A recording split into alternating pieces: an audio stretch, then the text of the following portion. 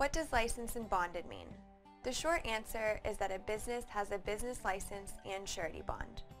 Getting a business license means that a business has met all state and local municipality requirements. This usually includes completing license application paperwork, fulfilling any education requirements, paying licensing fees, etc.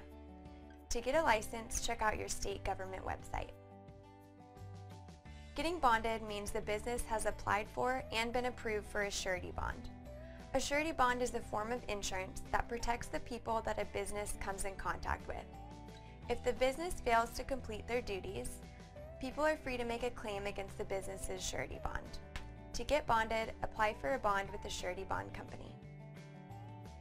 To summarize, being licensed means a business has a formal commission to legally conduct business. Being bonded means a business has a formal guarantee that they will ethically conduct that business.